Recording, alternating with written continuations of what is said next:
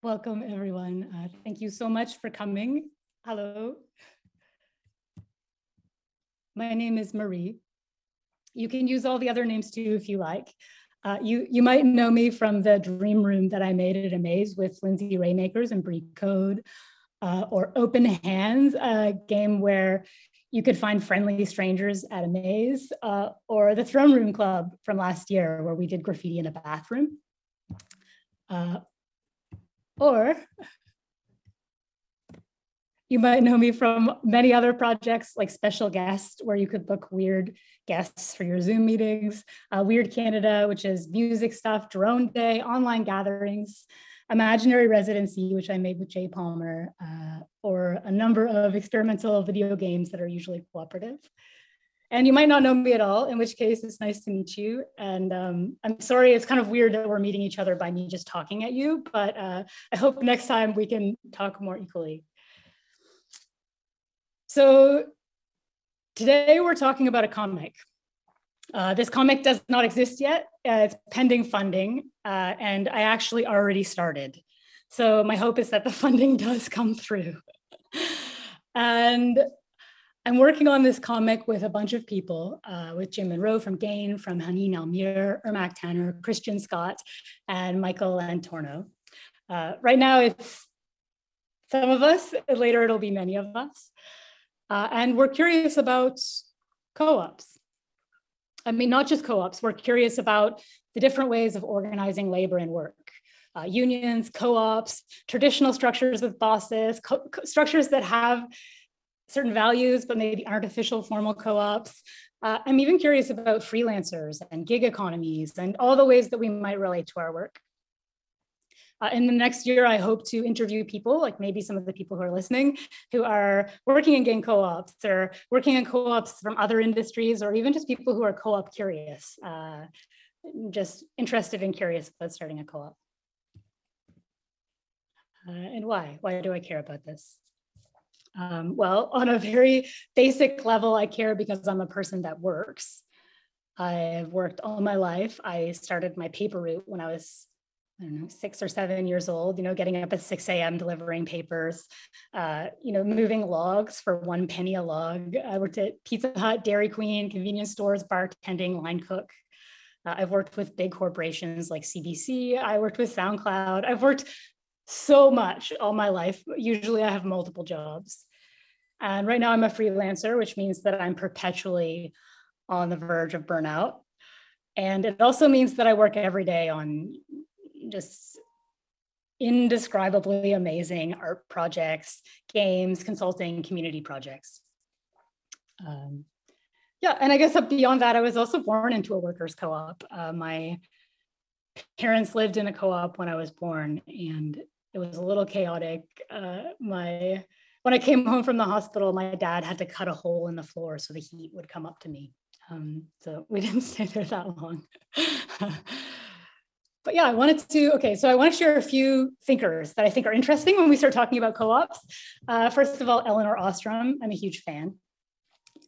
And so there's this idea of the tragedy of the commons that some people might know and some people might not.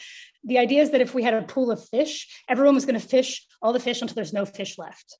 This was proposed by like a economist from Texas, but Elinor Ostrom came out and won the Nobel Prize for proving that people actually are very good at co-managing resources given certain constraints, which is something we would have noticed if we looked at any of the indigenous communities around the world who are doing this. But regardless, she got it all together and proved it in a time where people just really did not want to hear that. They wanted to hear that people are selfish and that it's impossible.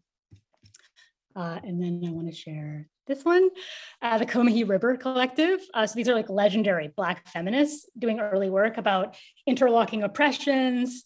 You know, they say work must be organized for the collective benefit of those who do the work and create the products, not for the profit of the bosses.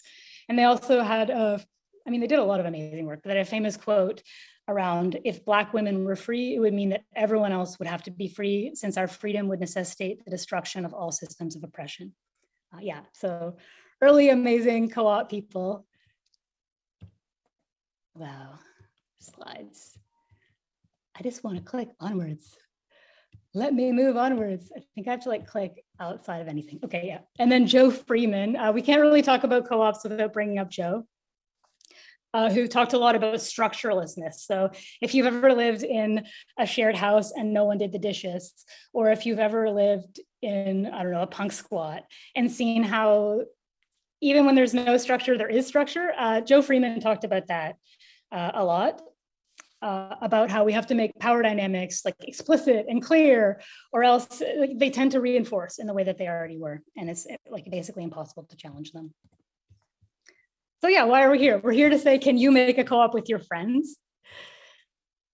Yes, you can. Should you?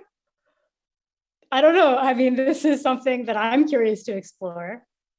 I'm hoping co-ops are good because I don't think my mental health can take any more disappointments in this life.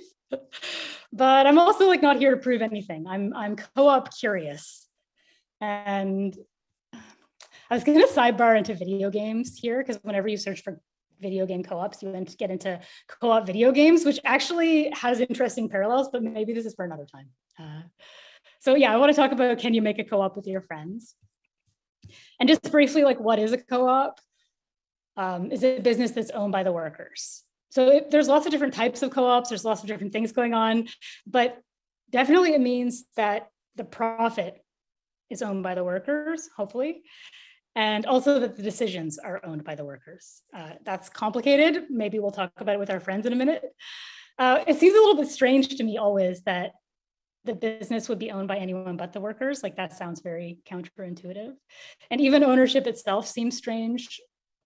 Like, I understand the concept of abundance. So if I found $20 on the ground and then I bought pizza and I said, here's pizza for everyone, this would make sense to me.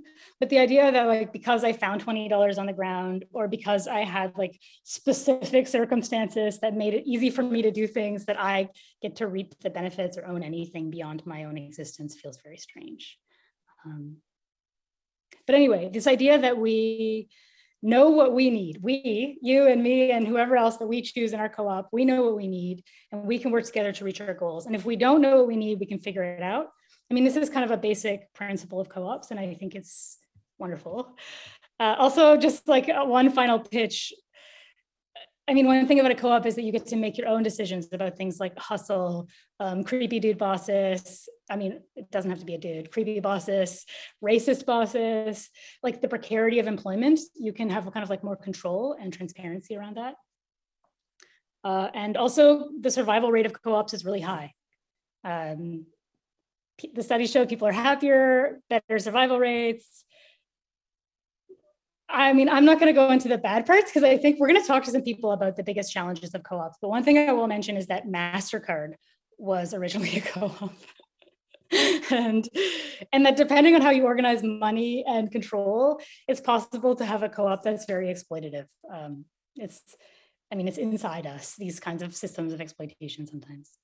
So what I want to do now is call up some people. We've had this brief conversation. I'm a little worried that the sound is not going to work because of our problems earlier, but we're going to find a way. So I guess I need to see. Okay, so I'm going to open up Discord. There's this thing in talks where it's like, you're the speaker, you know what's up, you have all these ideas because you're a fully formed magical being giving some kind of manifesto. And I know that's not the amazed way, and it's also not my way. Everything that I know comes out of relationships. So I thought it would be fun to call up some friends and ask them about their experiences with co-ops. So we're going to start right here. I really hope you can hear them. I'm going to check the chat to see if people can hear. Can you hear the phone ringing? Oh no. Hey, welcome. You're first, and I'm not sure that the sound is working. So I'm gonna pull up your video so people can see it. And then I'm gonna make sure that your sound is working before I ask you any questions. Here you are. And let's check the speakers. Everyone, welcome backstage. I'm checking in the backstage to see if you can hear both of us. Hello. Okay, we see typing. Just me. This was my biggest nightmare. Look at this. Everyone look, it's an interactive talk. So we've got Lou back. Let's check. We have Discord, and we see nothing coming from Discord. Never fear. Okay, and we're gonna go into settings. We're gonna go into voice and video. And let's try this. Can you try again? Say something. Check. Can you hear me? Maybe we'll have a bunch of feedback. Did you hear that?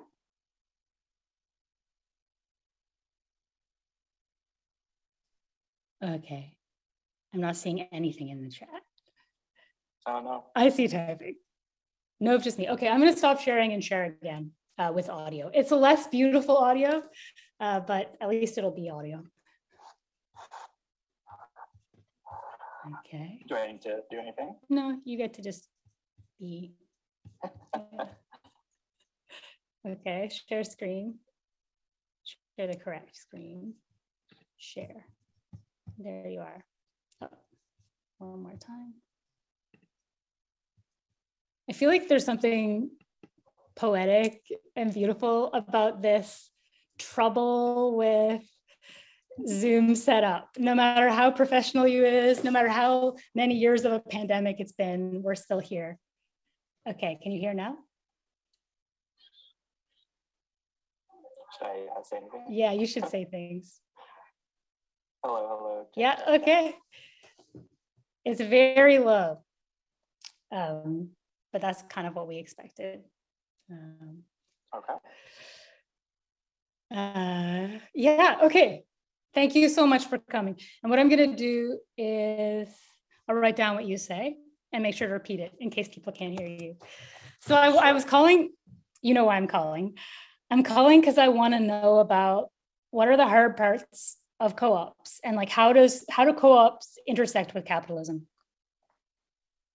Yeah. So I think it's interesting because co-ops and startups, this is something my friend Marie LeBlanc always used to say. And when they first start out, they're really similar, right? Like a startup or a game studio and a co-op are pretty much the same thing because it's just a bunch of people wearing a bunch of different hats. Everyone's really heavily involved in decision making. And so they tend to operate very similarly. The difference comes when things change and when money gets introduced, when things grow, or if there's success, or if there's money on the table. And that's where they diverge, where startups basically have generally one or two owners who are concentrating all the power decision-making and are able to profit off of that influx and make decisions that harm the initial employees who are being exploited, versus co-ops where everyone is sharing in that and has the power to sort of decide how to use that money or use those opportunities in ways that they see fit. But the complication comes when things that have, like we've seen at co-op, is that as we've grown, the way we've structured ourselves has to have changed. So we've had to learn new ways to structure ourselves and new ways of co-op organization and management to account for the fact that we've grown as a team.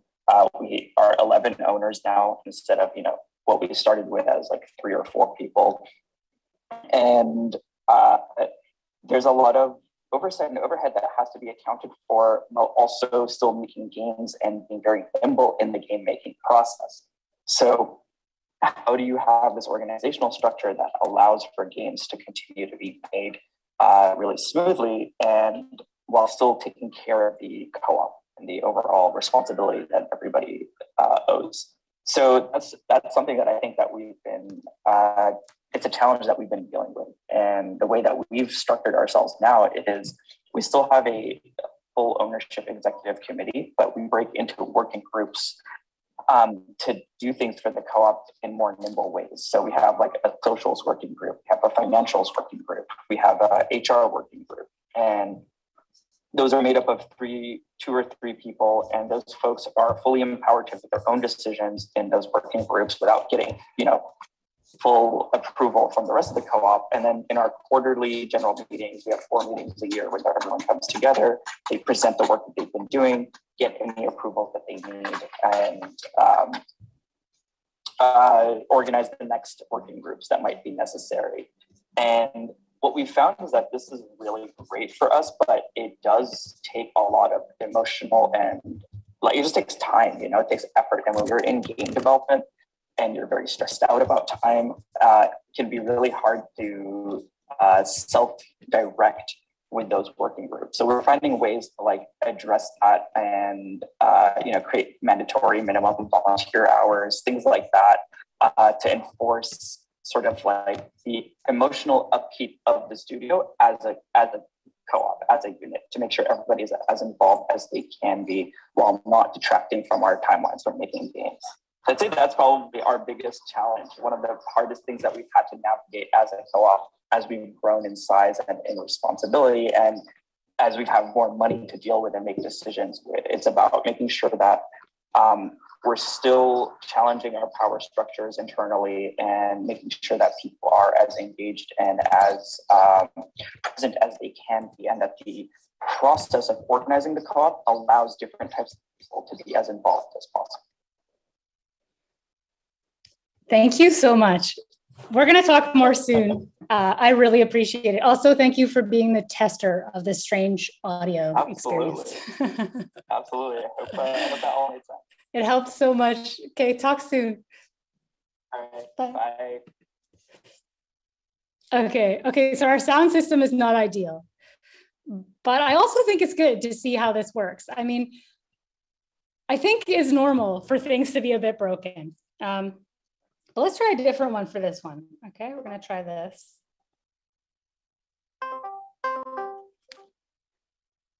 All right.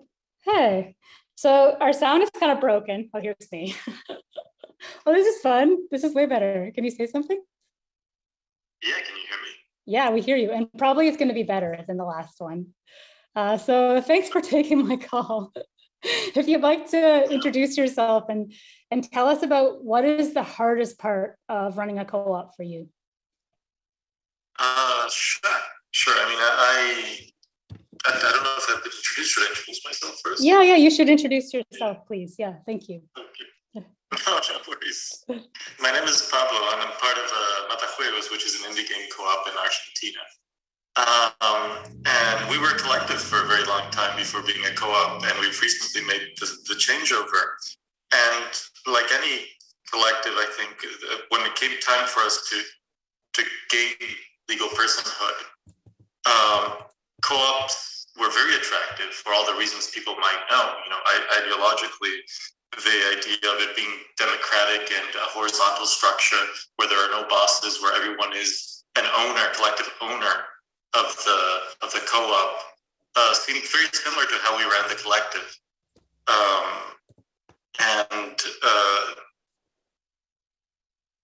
And the things we perhaps weren't as aware of, because we were very, very focused on this very anti-capitalist conceptualization of the co-op, which it is a structure that opposes capitalism, or the way it tends to work. The thing we weren't aware of necessarily, or weren't focusing as much on, was that at the end of the day, just because we own the company doesn't mean it's not a company. And as a company, that means we were responsible for a lot of administrative work, legally responsible for a lot of administrative work, that as a collective, we didn't really have to think so much about, because we were amorphous, dynamic, always shifting in our organization. And suddenly we had to do a lot of bookkeeping, tax work, like with a lot of accountants, and deal with, the nastier side of business that perhaps we didn't want to think about also much before. And I think that's especially if you come from an arts or video game practice, and you've never done administrative work for a business or a company. It can be quite a lot to take on very quickly if you're dropped into the deep end of that and you have no training. So that's something to be aware of before you start a co-op as opposed to after you start a co-op. And the second thing I think is once you're engaged in that horizontal democratic structure within your co-op, and everybody legally has the same voice and the same vote in how decisions are made, and there are no bosses, suddenly power dynamics, which you thought about in a certain way, which you thought about in a legal, perhaps, way, in a bureaucratic way, suddenly become social power dynamics, which you have to engage or be aware of if you want things to truly be equitable for everyone. Even in an ideal situation where there's no one trying to co-opt power or amass power, it's hard just because we're very busy people for everyone to get the chance and the time to participate equally, and for decision making not to fall into the hands of few people who have the time and the predisposition to engage with that. There's a lot of work that needs to happen in communication between everyone, in making sure that everyone has the time and the knowledge and the information they need to be involved in the decision-making process. And that's a lot of effort, that's a lot of time, that's a lot of work that needs to go into it, which again, isn't the time and the work that you're putting into whatever you're making, into the video games you want to produce, into the art you want to make. And it's vital for a democratic and horizontal system to work, for that communication to be ever present, and for you to truly make sure that people can be engaged in that, or if they can't be engaged with that, to know what they are delegating, to be fully aware of what they're delegating to others. And every co-op is different. Every co-op has different ways to make that work in different communities and different structures, and it changes a lot country to country. But that communication at the end of the day needs to be there for anything that's democratic or horizontal to work, and for everyone to be engaged. And coming from a collective, that might seem easier than it sounds. That might seem easy, and sometimes it's not. And it's one of the growing pains of coming into a co-op and trying to make things work for everyone. It doesn't sound easy to me. Thank you so much. There's me here, and then me in there, and then you there. Thanks for your answer. And we're going to talk more soon, hopefully under less technically stressful circumstances where I'm holding up my phone. But I really appreciate it. Thank you, Mary. Thank you so much, Pablo. Bye. Okay, this is going great. Okay, 2 more calls. This is for real how I do all the things. Here, let's quickly try. Okay, here we go. I'm a bit late on this call, so we'll see. Is it working? Oh, it's loading. Hey. Hello. Hey. You're live on Amaze. Thanks for taking my call. Problem. I hope everyone's having a good time at the festival. I saw some group paint. Did you say group paintings? I did not see that, but I'm very curious. Yeah. I think Alistair was running some kind of painting thing. Anyway, is it still loading? That's so strange. That makes sense. Well, welcome, Jess. If you'd like to introduce yourself, you can. And then I just have one question for you about co-ops.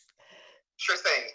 So I'm Jess Rowan Marcotte. I am 1/3 of the Soft Chaos Cooperative, and I like to make games that make people think about their connections and vulnerability and awkwardness. That's a beautiful introduction. I keep wanting to turn the phone to see. I'm sure I could do this with better settings. Yeah, I'm calling because I'm really curious about the hard part of co-ops, like where it goes sideways, what's difficult, what's been difficult for you? Yeah, so the thing that I have noticed is that everywhere that you go, there's a different legal definition of a co-op, and they're very poorly understood as a structure. So people think things like co-ops can't be for profit, so that makes them difficult to invest in, but it's not the case. Or co-ops, the legal status is very different from place to place, which makes it difficult to share information across borders, and difficult to understand the co-op's place in terms of grants or similar eligibility questions all the time, and nobody seems to know the right information for us. So that's the hardest part, I would say. Thank you so much, Jess. I love hearing from you. I call you all the time about everything I work on, basically, so I'm really appreciative. And I'll probably call you again soon.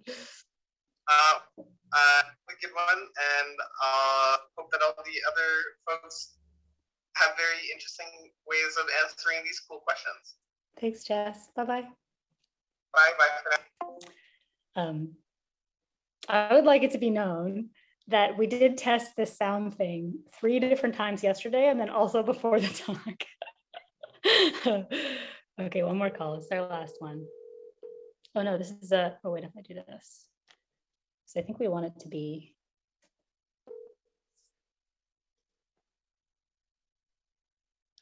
We'll see how it's going.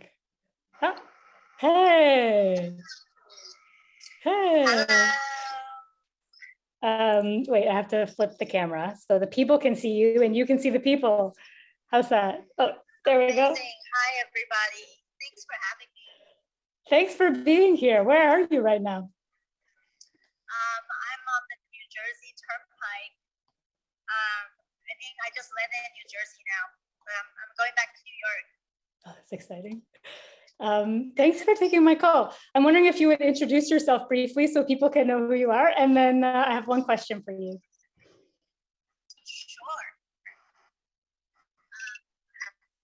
Thank you for letting me join you. And my name is Xing.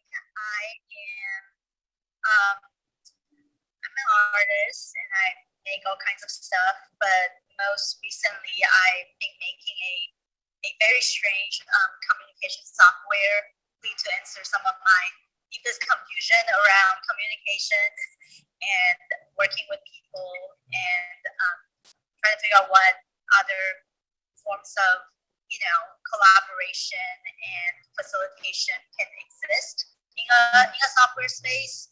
So yeah, I think that's kind of how I would sum it up.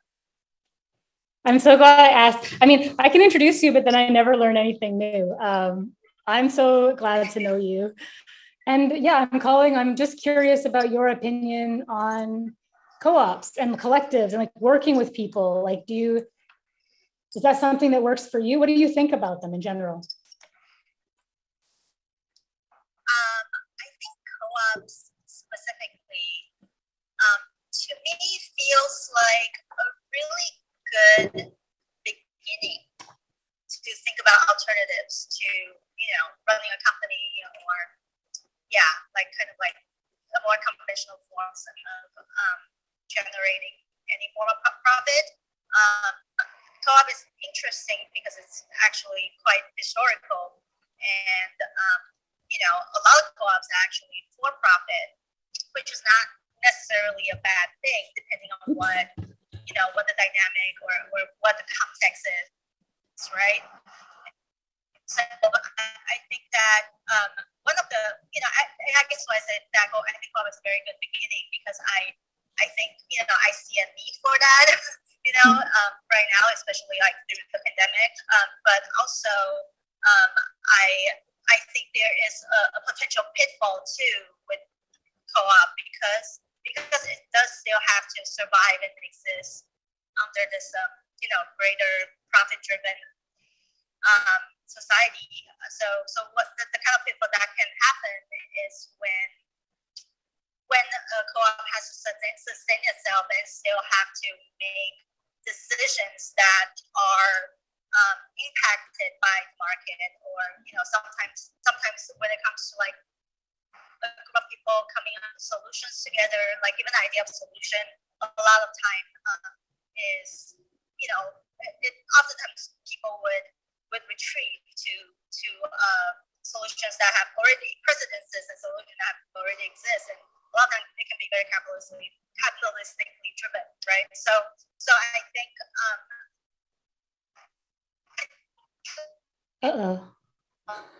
it's really hard to kind of, well, it's not hard, I think it just takes a lot of mindfulness to kind of like create the kinds of space that can move at the speed of trust, right? Like I love Adrienne Marie Brown, that was her quote. And what that really means, like within a context of, running a co-op, needing to sustain certain things, need to provide certain things. So yeah, I guess that's the co-op answer, but what was the other part? No, I loved it. I don't know. I think we should stop at Adrienne Marie Brown and the speed of, like, I just feel like that is the most beautiful way to end. I'm going to call you more and we're going to talk more soon about this, but thank you so much. I loved it. And everyone should look you up and look up your work. I'll put it in the chat. Awesome. Thanks for having me. Have a great rest of your day at Amaze. Thank you so much. Bye, Shin. Okay, that's it. We've been through all the chaos of sound. We've called so many people. I'm gonna go to the thank you slide and just thank you all. Also, I mean, I think there's something really interesting about not pretending. Like not pretending, things are complicated, things are hard. It doesn't matter how much you test or like what kind of systems or world you build. There's always this complexity. And I think the impulse to make co-ops comes from this other space of being like, I am part of community. I am not independent from anything.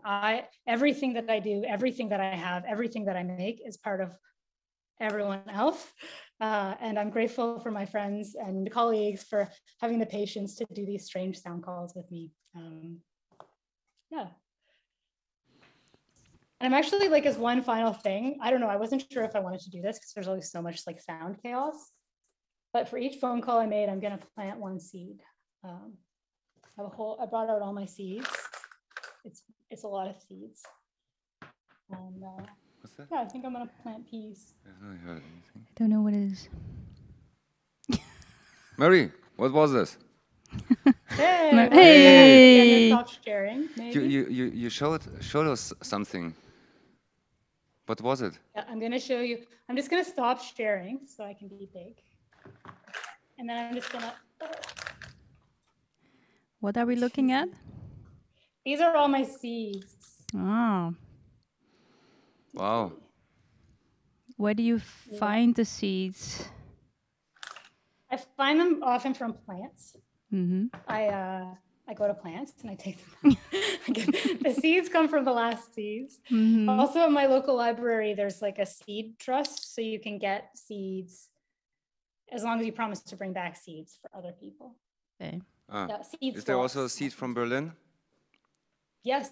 Yeah. I do. I have many generation seeds from, like, example, the peas that I grew in Berlin. They're called, here's one. It's Sweet Peas Berlin, Pea Harvest. Pea Harvest Berlin. One sec. Oh, wow. Wonderful. Cool. That's so cool. I'll plant these ones. I'll plant these Amaze Berlin peas. I often sprout them first, but not today. Are you spreading them? Yeah, I often sprout them. So I put them in a wet paper towel in a bag, and then I let them sprout first. But with these ones, I'm going to take a risk.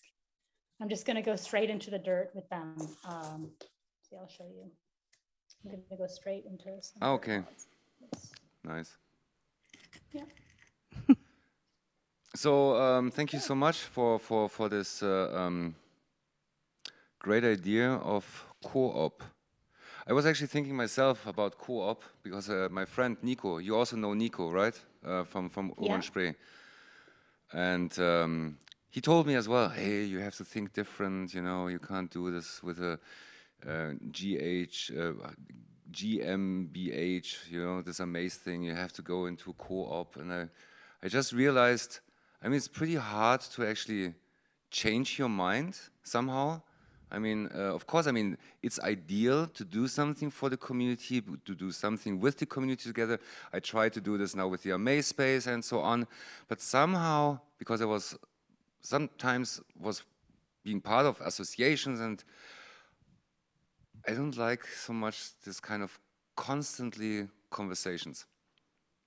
This is something what makes me, and nobody wants to take the risk, nobody wants to be responsible, nobody wants to take decisions, and it's just a collective decision, which is fine. I definitely understand, and it's probably this will cure and this will bring world peace and so on. But I don't know. I'm thinking still different. I mean, I'm feeling different. Let's say this. So this is yeah. It's just my seed to this. Lost your sound. Sound. Lost. No. There you go. There you are. This is gonna work. Goodbye, Yeah. microphone. Sorry for being honest. No, please be honest. Let this world be more honest and authentic. I just wanted to say I went to a lot of music festivals when I was a kid. I was around a lot of hippies, and I saw sometimes the 10-hour meetings where everyone said everything. It was like, we're gonna build consensus, and it was never ending. So I understand where you're coming from. Yeah. But how can you actually speed something like that up? Because I mean, the idea is cool. The idea is cool. I think small is important. Small is important. Yeah. I mean, I also understand that. I mean, I know I've heard from a company, for example, I don't know if it's Silicon Valley or wherever it was, they also have the CEO, and everybody earns the same money. So there is no discussion. Everybody earns what they need, $50,000 or $100,000 they earn or something like that. And nobody is under pressure, you know. Everybody has a good lifestyle. Everybody can work fine. So of course, I mean, it's a kind of a startup, but it's also a mentality, you know. I think I like this idea, so that everybody is kind of, yeah, it's a family. I'm part of it, you know. I own something. And I got my money for what I do. So yeah, I mean, I'm a freelancer. Or even when I have a company, I'm a freelancer. You know, I have tried to survive. And but it would be cool to when there would be money and income, whatever, a few millions, to give then everybody the same share. And this is something for me as well, kind of co-op, right? I mean, having this kind of, yeah, there is no hierarchy, there is no boss. And I mean, this is also what is part of your title. I don't know if it was also part of the conversation. Yeah. No boss. Boss. I do. I mean, I love this idea of everybody taken care of. I talked to a friend. I worked on a project recently with a friend, and he has a co-op. And their thing is, when they make money, some money goes into the co-op, and then everyone gets paid a base wage every month. And if you make more than your base wage plus what you pay into the co-op, then you keep the rest. But like everyone pays in and everyone gets paid out. Everyone gets taken care of if you have a dry month or a hard month. But how big is the ideal group then? Small, I think. Like small, I don't know. 2, 3? Yeah. Yeah. Okay. Yeah, 3. But then we 4, are talking 5. about this is something what, yeah, this is something what could work. Yeah. Yeah.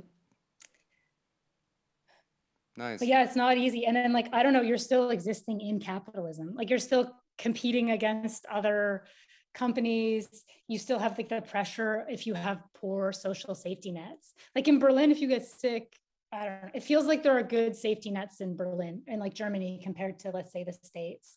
And in Canada is better than the States too.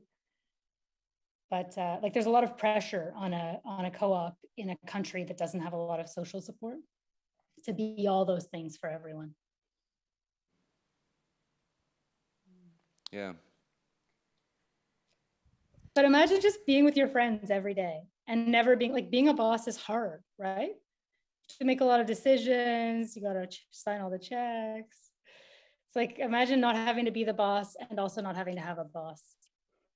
It'd be cool when there's always a rotation, you know? Everybody is not a boss, but it's, I think I was listening about somebody's taking care of accounting, somebody's taking care of whatever, this kind of development, or if it's business development or creative development. But it would be cool when everybody circles, you know?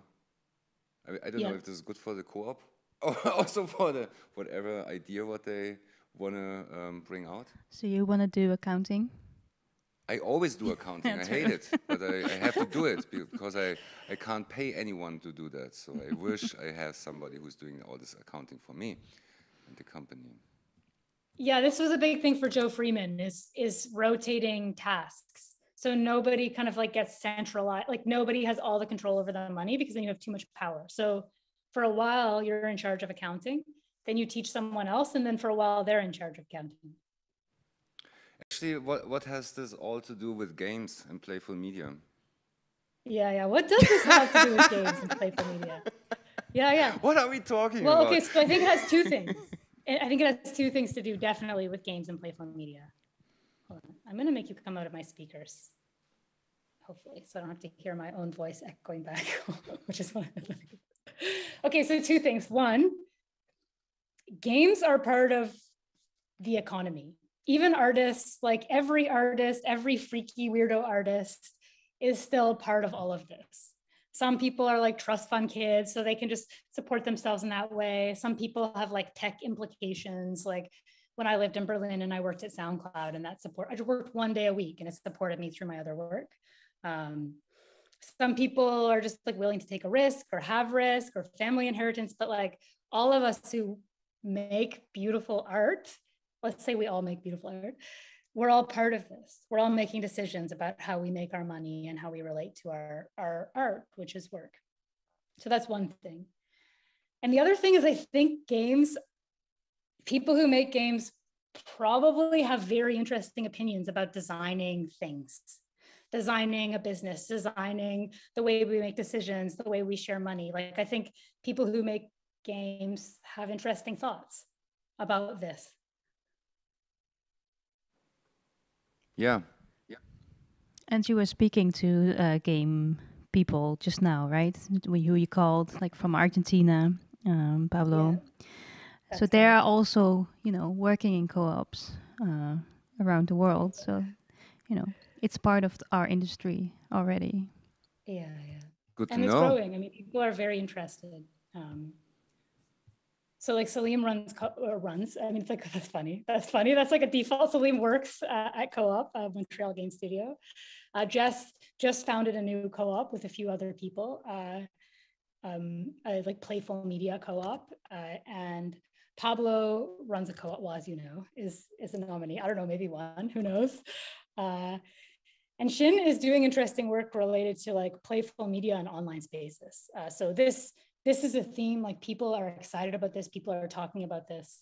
When I was doing research last year for a different thing,